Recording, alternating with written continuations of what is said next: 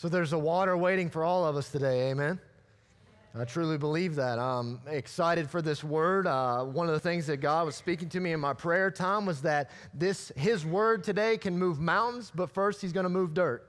And I think that's so important that we realize. And folks, I just wanted to be obedient to what God wanted to happen there. And I think there's some things that needed to happen in all of our hearts to get to where we need so that seed can take root in good soil today.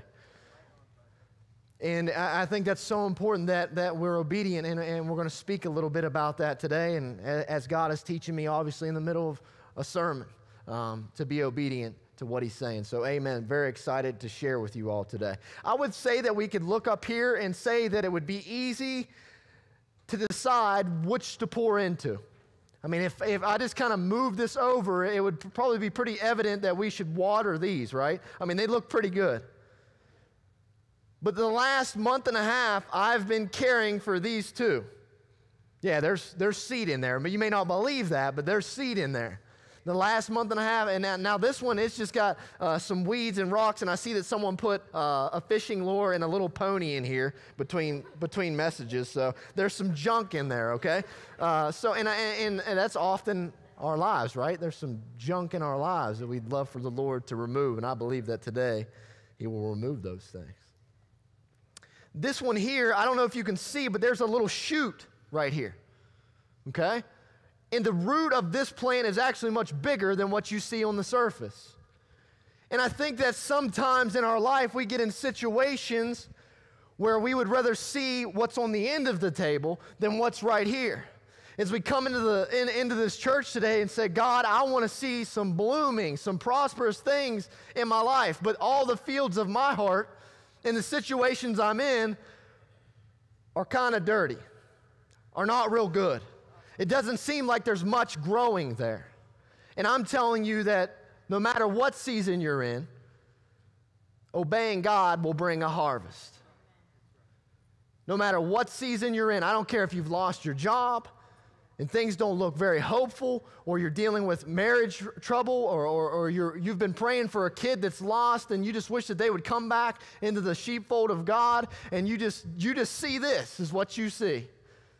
I'm saying continue to be persistent in the things of God. Continue to be obedient and watch Him provide the increase.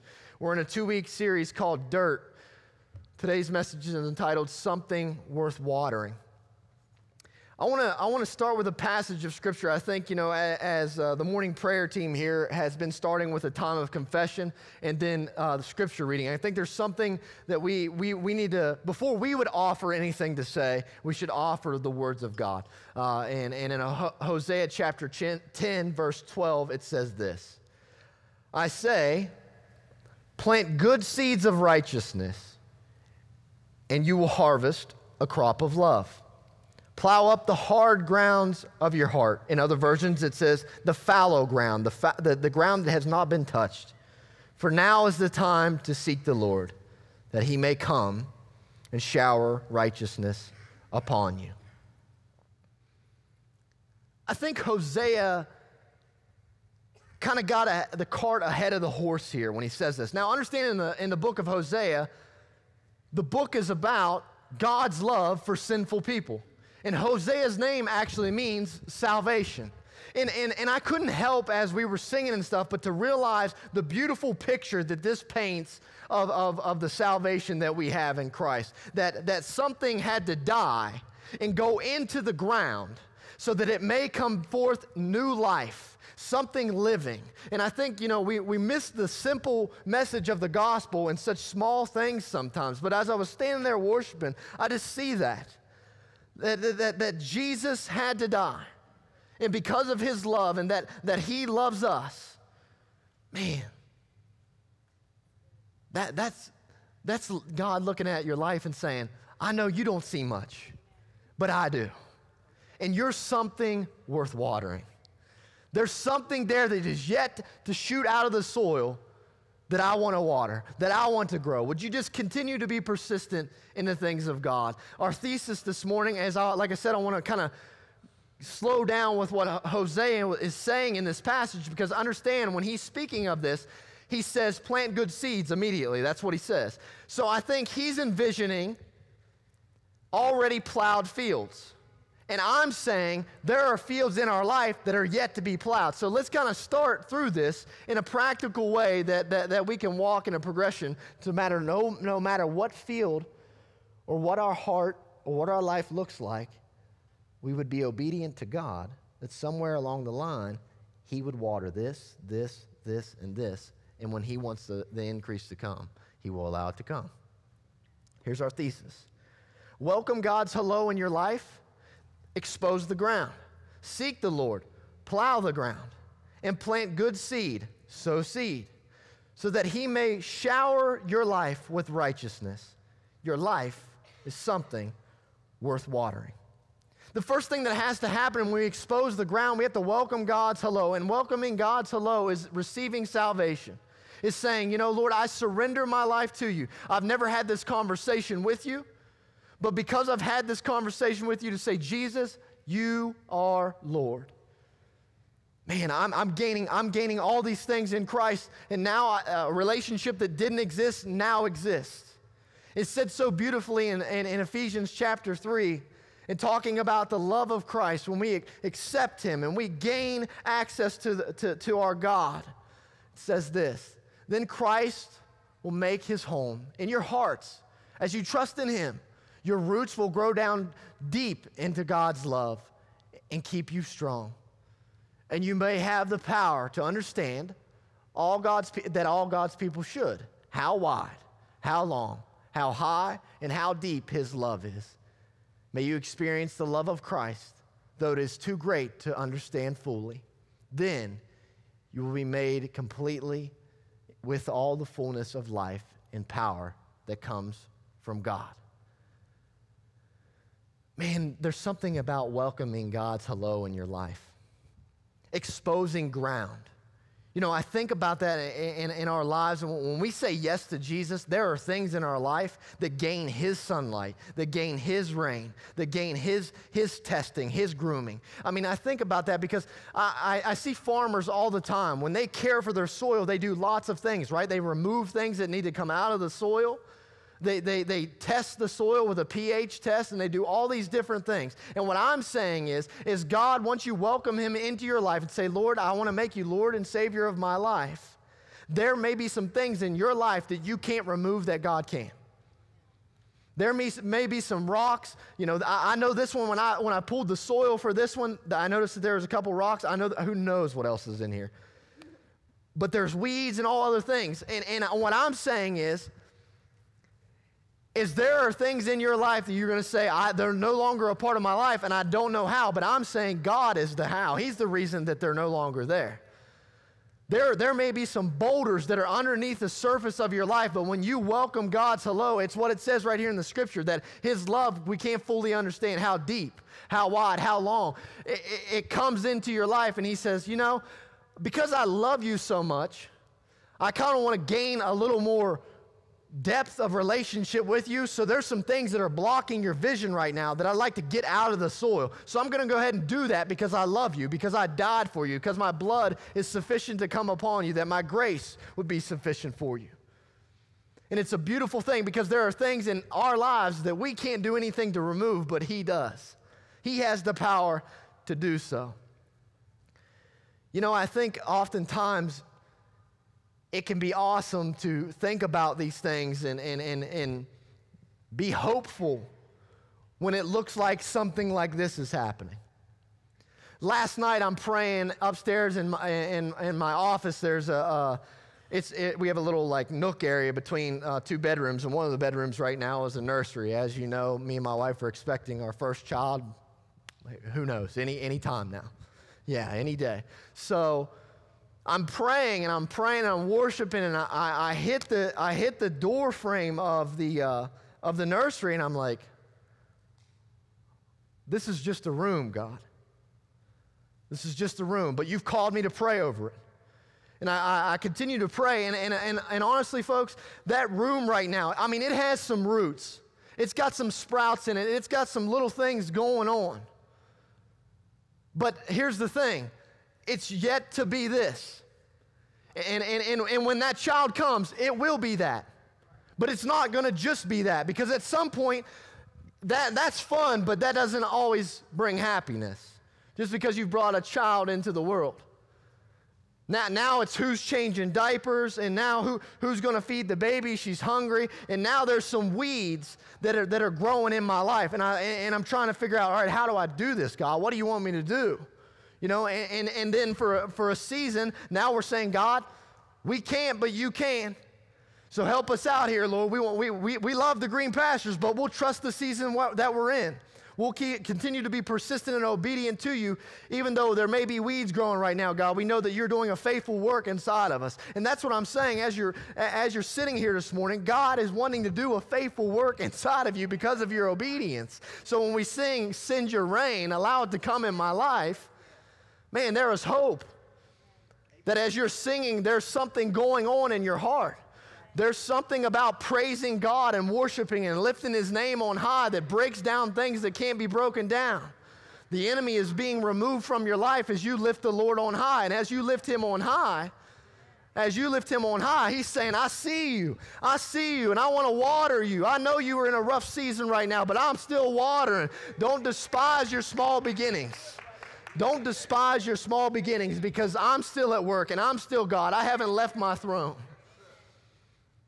But would you welcome his hello? That he would remove things. Thank you, Jesus. Folks, I've had a strong conviction to share this with you, that I think there's a lot of times we come in here and we take communion looking for an experience from the bread and from the juice. And God is saying, if you would know me, the juice and the bread would be the sacrament that it needs to be. Let me say it like this. If my wife wrote me a love letter and I gave it to you, it would mean nothing to you. But because I have a relationship with her, it means something to me. So what I'm saying is when you come and call on the name of Jesus, and you gain a relationship with him, when you go to take the sacraments, you now have a pre-existing relationship. So when God writes his love letter to you and you take his sacraments, they represent in your life what they should represent. Man, don't go looking for a sign in these things when God said, I've been here the whole time. I'm just waiting for you to say yes to me. Welcome me into your life. He'll remove things that you can't remove yourself. So as this relationship develops, and I've welcomed his hello, there's some things that have to be plowed. There's some ground that has to be broken up. There's some moves that have to be made. And one of the things that I'm finding in my life, so like let me just be honest with you and real with you for a minute. This week was terrible. It just was. It was bad. I mean, so like I have a small yard, right? I started cutting grass at 10:30 in the morning. I finished at 5:30 in the evening. My yard is not that big. Stuff doesn't want to work. The dishwasher breaks, and this is that, and it's just like, Lord, I'm trying here, Lord. I'm trying to do what you want me to do. I'm trying. But oftentimes we say, Lord, I want to see this. I want to see this, God. And most of life is not like that. But what is happening to me is as I work through life, God, through situations, is bringing about areas of my heart that are unplowed. Things that have yet to be cared for. Oh, you're mad at that lawnmower? You got some anger issues you need to deal with. Oh, you're struggling with that? You got some anxiety issues. You see what I'm saying? And so as I go deeper with God, I'm saying, Lord, help me plow up this ground. I'm trying to seek you. I'm dealing with some hard things. I think it was Tuesday this week. I'm sitting right here. I had my head leaning against this, and I was aimed that way, and I was bawling like a baby. And I'm just calling out on God. I'm like, Lord, I need you. I'm struggling. And I turned towards the altar. And I said, Lord, I could just use your touch right now. I could just use your touch. And in my mind, he was going to lay his hand on me while I was here. And I kept waiting for it. I kept waiting for it. I kept wanting to see this. Show me the sign, God. And he was saying to me, I've just broken the ground. There's some things that have been rooted in the soil that have yet to come to the surface. So would you just continue to trust in me? And my answer to him was, God, even if you don't touch me, you're still enough. I still love you. Even if you don't choose to do that, I know you are who you say you are. So I'm going to continue to lean in. But I said, Lord, I just want to feel your touch. And this is how awesome our God is, guys. This is how awesome he is. Thursday evening, I'm at Chestnut Mountain Ranch, and they have 3 boys that are leaving one of their homes. They're graduating. So I began to give these 3 boys a pep talk before they went to bed, and they were having their last day to leave the ranch, and was talking to them about, you guys are no longer a slave to sin. You don't have to choose these things anymore. Choose to live for Christ. Even in some of what I'm saying to you now, no matter what life's fields look like, no matter the hardships that you'll deal with in your heart, continue to pursue God, continue to be obedient to him. And then I said, let me pray for you guys. So I prayed for all 3 of them individually. And as soon as I was done with that, they said, now we're going to pray for you. And everyone that was sitting around that table came around, and every single hand in the room went on my back. And God said, I sent more than my hands. That's what I heard him say. And I immediately started crying because, we say, well, just give me this. And he says, no, I'm going to give you better than that. I'm going to do better than that. You continue to be obedient, continue to be persistent in the things that I'm asking you to do. And not only will I touch you with my hand, but I'll send the flowers of the field to touch you too. And folks, I hope that you hear this not saying, well, he hears from God and I don't. No, I'm saying we can all hear from God. We all have the opportunity to gain relationship with Christ, allow him to plow up the grounds, the hard places of our heart. And most importantly, in the plowing, one of the great things that happen is he provides the growth. And it says this in 1 Corinthians chapter 3. It's not important who does the planting or who does the watering. What's important is that God makes the seed grow. Man, I try to understand that. I mean, I try to understand how someone puts the seed in the ground, someone else waters, but then when you come back the next day, there's something there that you didn't do or the person that the water didn't do, but only God can do. And that's what I'm saying. There's some things in your life that only God can do. One of the sentences that I've taken away from this message this week is if we would do what we knew, we would grow. If we would do what we knew, we would grow. But a lot of times when we're looking at fields that aren't plowed up, or we're looking at something that is yet to sprout up, it's very difficult to continue to do what you know to do. But if we would do what we knew to do, we would grow. And it's very difficult to continue to do these things, and it's hard. It's hard. And it's difficult. But one of the things is, as we continue to do, and I can hear it already. See, when I say that sentence, do what I know to do, you would grow. Somebody's saying, but how? But how? How do I grow? You're saying do what I know to do. Well, I don't really know how. And I'm saying to you, you don't have to know how. You just have to know who. You don't have to know how. You just have to know who. And the who is Jesus Christ. Because just as he can make something grow and we don't know how, we still know that he's the who. All we got to do is continue to move towards him, continue to move towards God, and believe in the who. And guys, we have to sow seed.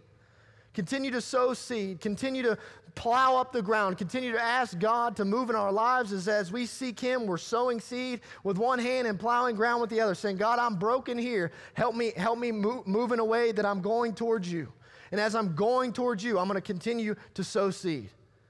I'm going to continue to seek you and say, Lord, I don't know what to do here, but I know you. I mean, that's the thing. As we were standing there worshiping, I mean, do any of us really know how to worship? I mean, I don't know what I'm doing. I'm just standing there singing to God, but I know who. You know, and when I pray over here with people, I'm just trying to pray what he wants me to pray over your life. It doesn't mean that it's right or it's wrong. I just know the who. And there are things that we walk into in our lives that we just have to trust and know that God is who he says he is. We don't have to know the how. We just have to know the who. You know, one of the things that's so important in these seasons that we face when we're dealing with fields like this, it doesn't seem like there's much going on. God's word said in Galatians chapter 6, verse 9, don't grow weary in doing good. At the proper time, you will do what? You will reap a harvest. If your field or your life looks like this right now, I promise you, I'm going to take a picture and have them post this here in a couple weeks. There's going to be something going on right here. Don't grow weary in doing the good things, the small things, the mundane things. For at the right time, you will reap a harvest, an increase that only he can provide. We have to be persistent in our prayers. You know, one of the things I think about is that our job is obedience. His is outcome. Our job is obedience and his is outcome. We just continue to obey and abide and trust and move towards God in all things, and he provides the increase. He provides the outcome. He allows things to grow. And you know, the thing about our obedience to God, it's evidence of our faith. Our obedience to God is the evidence of our faith. It's choosing God over the world. It's saying, you're going that way, but I'm going this way. God has called me to live this way, and I'm going to go the way that he's called me to live. And folks, I think when we hear the word obedience, we immediately think of checklist or something that I have to live out in the Levitical law or something that I have to keep. I'm saying to you, no, it's because of what he did that you choose to live for him. Because he died on the cross so that you could live. That's a love worth having a relationship with. That's someone worth pursuing. It's not that I'm keeping a checklist of what I'm doing and not doing. It's that I'm moving towards God and his love because he has loved me so much that he died for me that I may have life. It's important to understand that our obedience is the something worth watering. When you hear that song, when we sing it here in a minute, that shower that's coming down, it's not that God's not going to water your life, whether or not you're obedient or not. He loves you so much that he's going to water your life regardless. But when we obey him, man, we get a whole new view. And we see what he's doing. We see what's coming, no matter if it's weeds and rocks and dirt and something that still needs worked with, or something that has just taken root, or something that's in a season of harvest. Because I've been obedient. I've abided in Christ. I can see it. Obedience is the something worth watering. The Bible really speaks to this in Romans chapter 6 about the importance of obedience. And it says this, don't you realize that you become a slave of whatever you choose to obey? What are you choosing to obey? You can be a slave to sin, which leads to death, or you can choose to obey God, which leads to righteous living. Is your obedience leading towards living, or is your obedience leading towards death? Because whatever we're choosing to obey, we're either headed towards life or death. There's no in between there. It only speaks of two things. And it says this as it continues in Matthew. It says this in chapter 7. Not everyone that calls out to me, Lord, Lord, will enter the kingdom of heaven. Only those who actually do the will of my Father in heaven will enter. In other versions where it says only there, it actually says but those that do the will of the Father. And I hope that's hopeful for you that you're not afraid of this verse that says, not everyone that says, Lord, Lord, will enter, but those that have chosen to obey and do the will of the Father can call heaven their home. It's those that do my will. But Lord, when did we ever see you thirsty or naked When were you ever hungry? When you cared for the least of these, you did it for me. Is your current obedience something worth watering? Galatians chapter 3, verse 29 says this in talking about our lives, and I love this, and this is a little bit of a turn of what we're talking about, but it talks about that love and the fact that if you belong to Christ and you've chosen to live for Him, not only is your life something worth watering, but when you said yes to Jesus, you are seed. You are Abraham's seed. Your life is seed. It's not something that's contained to these pots. It's something that moves and has its being and has its way, and it can go places and sow seed in other people's lives and do the work that it's came to accomplish, the purpose that God has set for your life. And I think it's so important that we understand that our lives are seed. And as we choose to obey, man, how clear that comes, that the direction of our seed is hitting the soil that it needs to hit. The obedience is something worth watering. You are a seed. I want to share with you a story as we close. I asked, there's a family here, and the lady, I asked her, I said a couple weeks ago, she was telling me a dream or a vision she had, and I said, can I share that? She said, yeah, that's fine. And as she began to tell me this vision or this dream that she had, God began to speak into my heart something that He was preparing for today. But what she was telling me was she was having this dream. And she said she found herself in the middle of a field, a massive field. And she was there by herself. And she said it was hot and there's nothing around. And she said she begins to walk and she had a cup in her hand.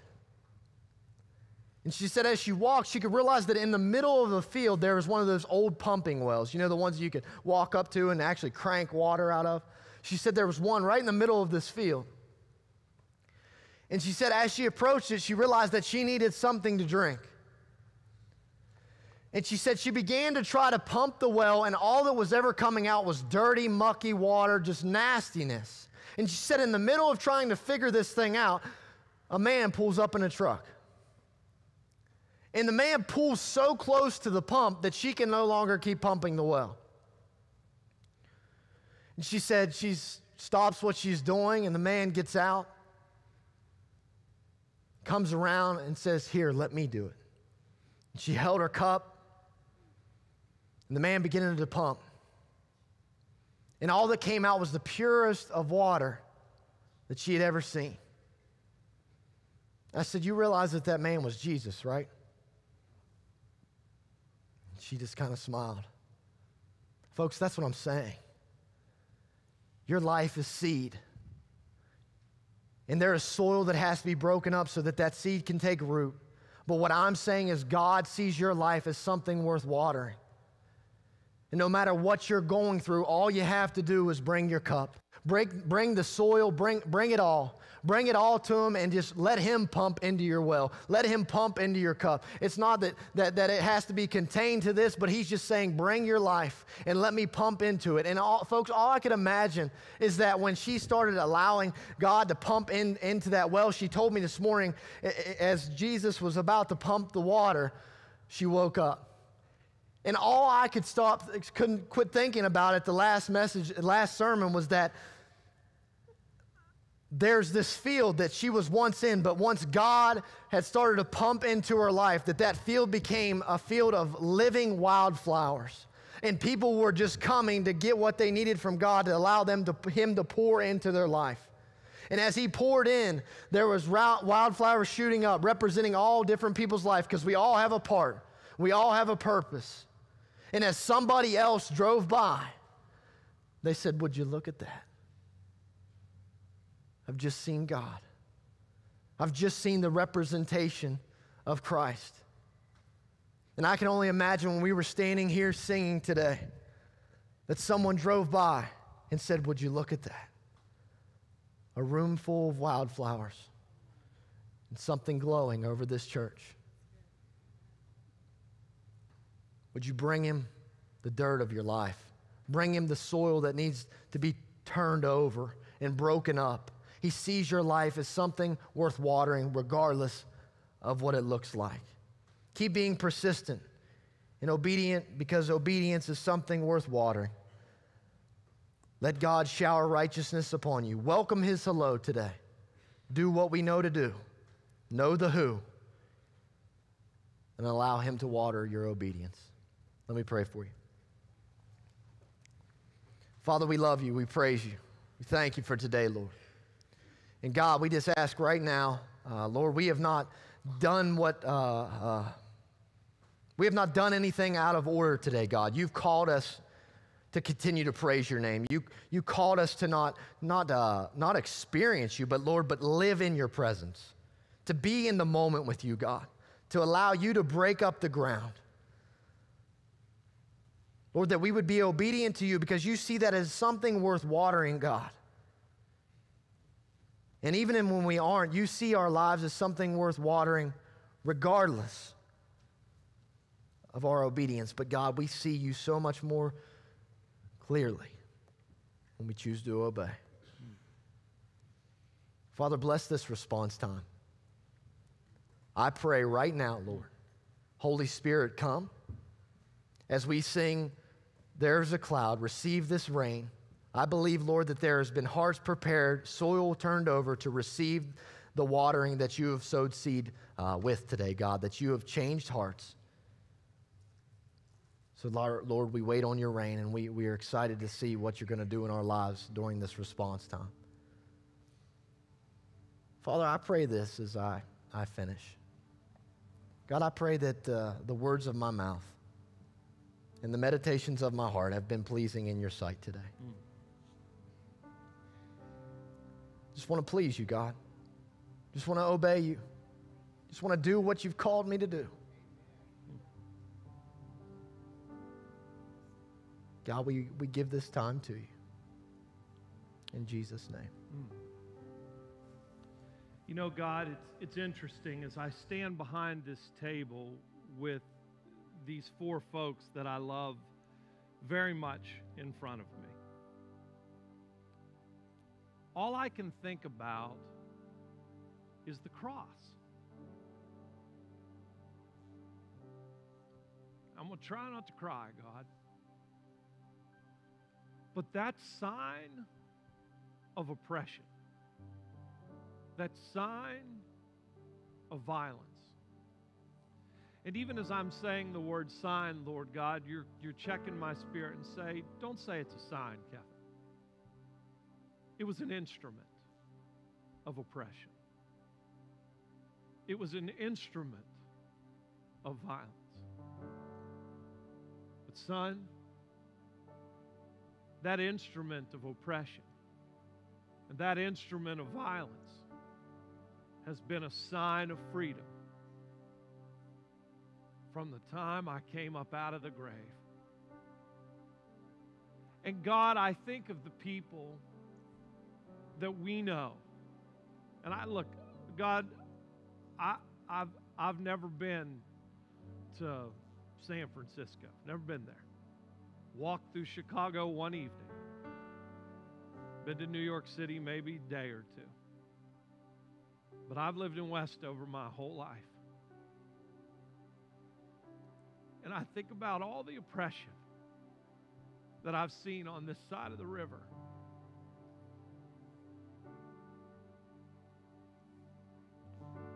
And people have used power, position, and money as instruments for oppression. One school over another school. But Jesus, you just keep saying, no. Look to my cross, because it is a sign of freedom. And God, for the people who have been in bondage because of poverty, and the people who have been in bondage because of pigmentation, and the people And you just spoke this one to me, God. The people who have been in bondage because of wealth. I pray today that each of those people will see that you're working on them too. And it's not because you hate them. It's because you love them. And you're saying to them, I want you to say one sentence. Jesus is my Lord. And Jesus, I thank you that you went to that sign of freedom and stretched out your arms and lifted up your head and your voice and said, Father, forgive them. They don't even realize what they're doing. And you said, I'm giving my life into your hands, God, because this great work of freedom is accomplished. And so in this beautiful sacrifice of a meal, Lord Jesus, I thank you that you gave your body. And I thank you that you said to everybody that makes declaration that Jesus is my Lord, that this is your body that you've given to them. And you've said, I want you to take this, and I want you to eat from it, all of you. And I want you to do so in remembrance of me. That scripture that's spoken at the beginning of the collection of books and at the end of the collection of books that says, without the shedding of blood, there's no remission of sins. I thank you, Jesus, that you said, this is the blood of the new covenant. It's my blood, and I am pouring it out for you. I'm coming to get you. I'm coming to lead you out of the place of death into the place of life. And my brothers and my sisters, it is not a place of life. It is the person of life. And I've prayed for you. I've prayed for you that our Father would make us one, just as Father, Son, and Holy Spirit are one. Let me wash you with my blood, that there would be remission of your sins. So you take this and you drink this in remembrance of me.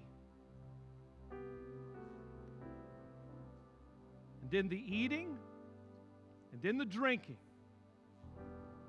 as you have declared with your lips, believed in your heart, and confessed with your mouth that Jesus Christ is Lord, to the glory of God the Father, in your eating and in your drinking, you will shout to the heavenlies. You will shout to every human in this world. You will say to the rocks and the trees, Jesus is my Lord. Praise to your name, God. Praise to your holy name. I know on this day of Mother's Day, we have some new people here today. They've left their local assemblies and come with their mom. Or maybe some moms have come with their kids.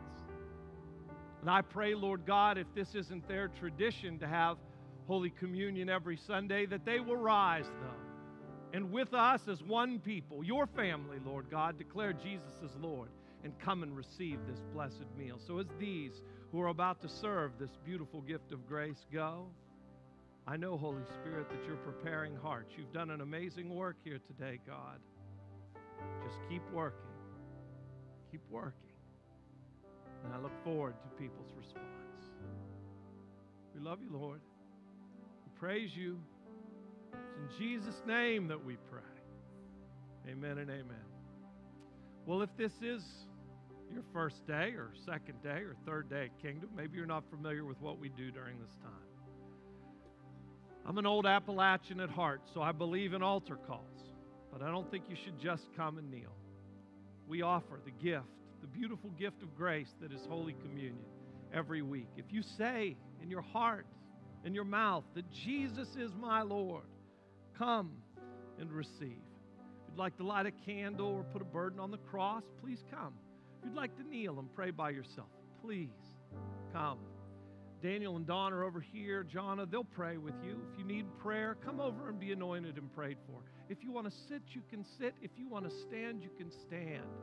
Kingdom is a place that is not ruled by a bulletin. We are ruled by the Holy Spirit. So as the Spirit moves, you respond. Praise be to our God. Please come.